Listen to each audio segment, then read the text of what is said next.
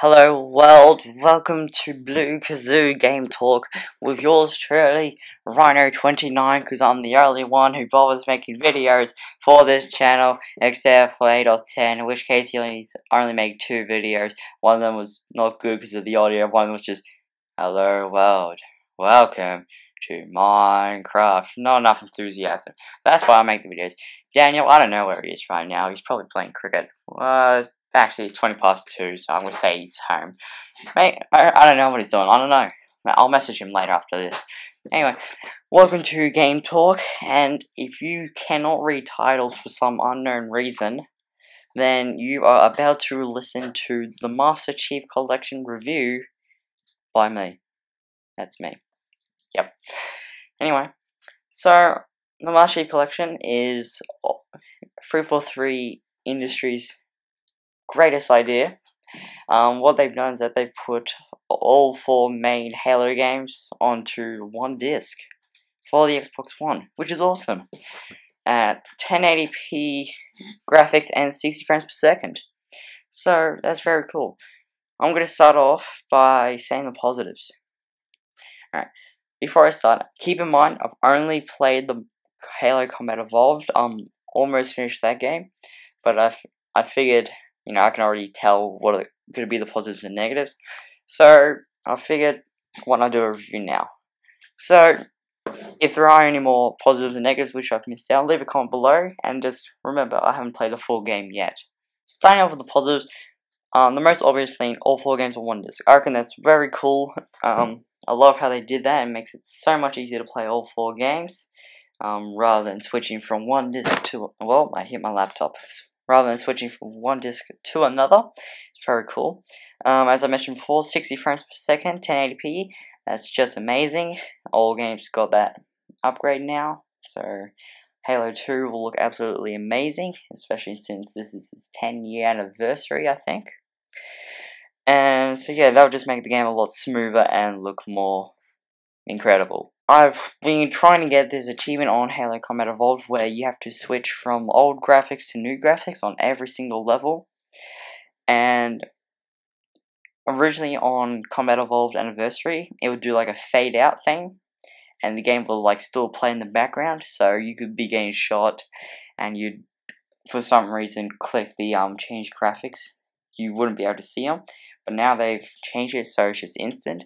So I reckon that's just a little better, just saves a little more time, and you can really identify the difference rather than, yeah, it makes it a lot easier to tell like how they've improved it when it's instant change rather than fade out. Well, they now have all multiplayer maps on the one disc, so I know that I'm not sure what game it was. It might have been, I don't know, Combat Evolved Anniversary or something, but they didn't have all the original maps. I'm not entirely sure exactly. I know that on one of the games they didn't have all the original maps. This time they have every single map available, so I reckon that's pretty cool. Go back to the classics and to the new ones. So Blood Gulch, Ragnarok is going to be an absolute war zone. I know that much. There's easy access between the campaigns in the new Halo menu. You can easily play Combat Evolved, and like say you want to have a little break, play a little bit of Halo 2, just simply save and quit and simply click on Halo 2 and resume campaign. So it's very cool, makes it a lot easier. As I mentioned before, rather than switch from disc to disc, it's just a few buttons and you're right up to where you were.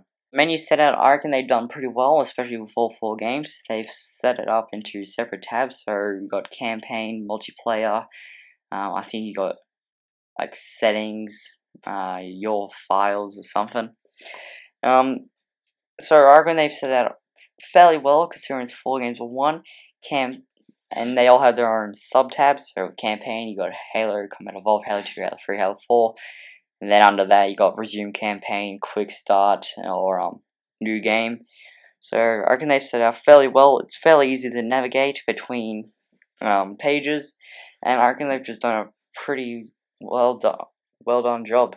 Halo 4, when they had the specializations, in the Master Chief Collection, they are all already unlocked, which is very cool, rather than like spending hours trying to get up to level 50 and then unlock one, spend another few hours to complete that specialization, and then switch into the next one.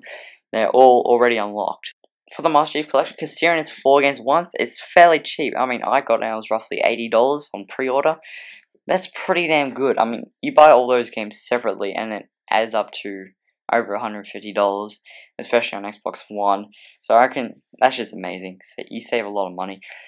Halo 5 Guardians, multiplayer beta. Obviously, that's exciting. We're all excited for the Halo 5 Guardians game. Won't come out till November next year, 2015. The beta is available, I think, 28th of December to like the 14th of January. Don't quote me on that. I'm not sure exactly. But I reckon that's fairly cool. Get a little taste of what Halo 5's got for us. That's very cool. Since they made the Halo Master Chief Collection, they've made a Halo channel. So basically, when you find like a terminal, it'll take you to the Halo channel. Unfortunately, you do have to download it. It's not part of the actual game, but you will get it for free if you bought the Master Chief Collection. So basically, you can watch all your terminal videos there, all Halo Online videos which people have made. Halo Nightfall, that's pretty exciting. I've watched, I think I'm up to episode 4, and it's very cool, it's very exciting. And to me, the best thing of all, achievements. I consider myself a bit of an achievement hunter. Over 4,000 game score. I'm so happy. I'm very happy. I do love getting my achievements. I recently hit 10,000 game score. So I'm going to be very happy for a few weeks. Now for the negatives. Again, keep in mind I've only played Halo Combat Evolved. Alright, not all the other ones. For the negatives, I've heard that there have been quite a few multiplayer issues where it's come to finding a lobby and then that lobby staying open. There have been lots of complaints online. 343 Industries are trying to get the problem fixed. They've made a few patches. I have not played multiplayer yet because I'm gonna wait till they've fully fixed it rather than playing it for the first time then get frustrated. So yeah, there are a few multiplayer issues, but hopefully, if we're all just patient enough, 343 Industries will fix it, and it'll all go back to normal. Spartan Ops. In Halo 4, they had Spartan Ops. I absolutely loved it. I am yet to find Spartan Ops. I'm not sure whether it's in the Halo 4 tab, again, because I'm playing the games in order on Heroic, so I'm not up to it. So, unless it's in there, I haven't actually checked, but I've had a little quick look around. I can't find it. I know there is Spartan Ops, I just don't know where it is. Again, I haven't actually played Halo 4 yet, so it might be in that tab, so don't quote. Online customization in Halo 4, and I think all the other Halo games, you could adjust like what chest plate you had, what helmet you had, and all that. This time you can't. You're stuck with the Mark V armor. All you can do is just change the color, which is a bit unfortunate because I prefer like being able to customize it to the way you like to have it, rather than looking like Master Chief all the time. I mean, as cool as that is, I'd rather look slightly different. So that is a bit annoying, but I don't mind too much, considering it is a first-person shooter, but I prefer if they made it so it was adjustable. That's just my opinion. I mentioned earlier that they have the Halo channel. A little annoying thing is that you have to have the Halo channel in order to watch the terminals. So that is a little bit annoying. So you do have to get Halo channel if you are trying to get those terminal achievements, and if you want to watch it, especially for those codes, which you can use on the Halo waypoint. So that is a bit annoying, but it's not a big deal. And probably one of the most annoying things apart from multiplayer is it's a lot of gigabytes. I mean, keeping in mind it is 4 games on 1, and just taking that in consideration, and how big other Xbox One games are, which is quite ridiculous. I have about 6 games, and I already am on 50% of my Xbox One memory, which is 500 gig.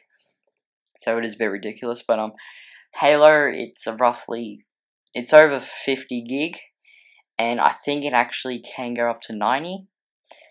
Since I've only played the one game, mine's around the 50 mark, but I know it is going to rise, so that is a bit annoying, because, well, there's only so many games you can play on the Xbox One without having to get a hard drive, so that is a bit annoying. Overall though, based on what I've played, based on what I've seen and heard, I reckon it's amazing. I reckon it's just absolutely fantastic. I mean, you got all four of the greatest games made all on one disc, and you got all original multiplayer maps, 60 frames per second, 1080p. It's achievements. I reckon it's absolutely amazing. I love playing it. I'm gonna have major fun on the holidays. My holidays start next week on Thursday.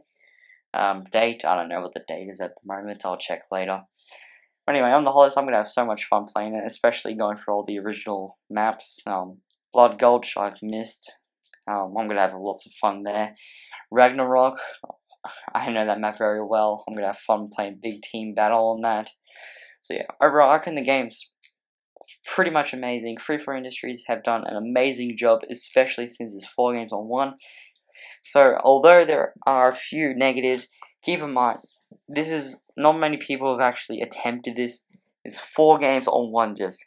You have to imagine that's fairly difficult, and obviously there are going to be bugs. So just be patient. Free for Industries are working hard to fix it, and yeah, so just be patient, and it'll be just the way it used to be. All your good Halo memories will come flooding back. So this has been Rhino29 on Halo the Master Chief Collection. Hope you enjoy. Leave a like, comment, and subscribe. It really does help. And goodbye.